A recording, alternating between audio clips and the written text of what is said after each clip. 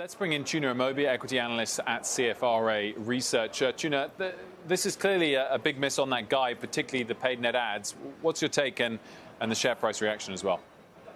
Yeah, good afternoon, Will. I think it certainly calls into question the ability of Netflix to sustain the type of growth that we've seen over the last decade, and also coming on the heels of this price increase. One has to wonder whether finally we're beginning to see some type of demand elasticity that's making some of the subscribers to pull back.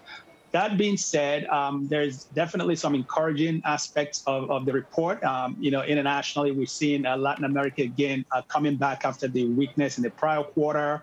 Asia Pacific, I think the runway there still seems to be pretty long, despite the results this quarter that were maybe a tad below expectation. But all in all, I think the long-term secular growth story for Netflix remains intact.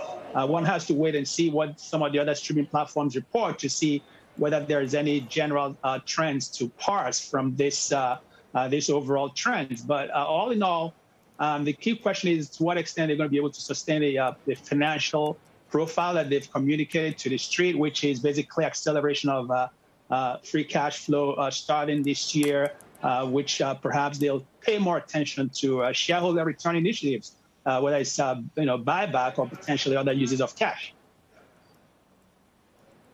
So on your point about competition, I just want to read, and Ed, maybe you can weigh in here, from the shareholder letter. They always have a competition section, but this time they're admitting something interesting. So Netflix says competition has only intensified over the last 24 months as entertainment companies around the world develop their own streaming offerings. While this added competition may be affecting our marginal growth some, we continue to grow in every country and region in which these new streaming alternatives have launched. Sort of an acknowledgement there that it is impacting and halting a little bit of their growth, don't you think? Yeah, I think this is for the first time they're. Yeah. Can you hear me? Yep. Yeah, go for it. I feel like for the first time, Netflix is admitting in pretty plain language, competition, meaning other streamers specifically, really matters. It's cutting into their ability to grow the market, especially overseas. They did talk about how Latin America was softer because of what they thought was a COVID overhang on the economics of the region. It's still sort of the cheapest sort of, in terms of ARPU, how much revenue per user they get in that region. And they're thinking that maybe COVID is affecting the economy there in a way that's sort of preventing enough uptake.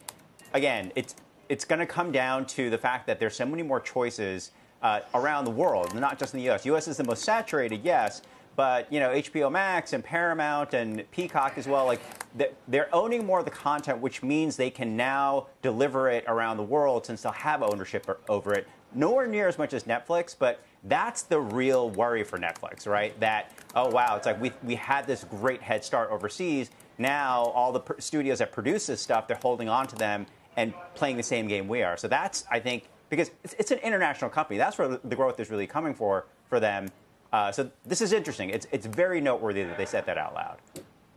Mike, the stock's back down to what, $450? The EPS was a beat. Has it grown into its valuation in recent years? No. I mean, it's always been, the good news is it's probably at the lowest cash flow multiple, enterprise value to cash flow that it's been in the streaming era, in the streaming original content era, which is the last decade for Netflix. The bad news is it's above 30 times. So it's never really been valued based much on today's earnings power. I think one of the issues with the guide on subscriber growth is that sometimes when Netflix gives a disappointing guide, it's because they kind of front-loaded some more and had better sub growth in the past quarter. That wasn't the case this time. A lot of folks, when they raised prices in U.S. and Canada last week, that pop in the stock went away by this morning.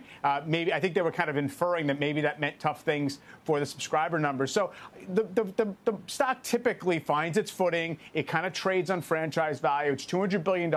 Is $200 billion plus in market cap kind of what it should be if it's going to be the core of what television is becoming? I don't know. That's the argument. It's not really about financially how it's performing today.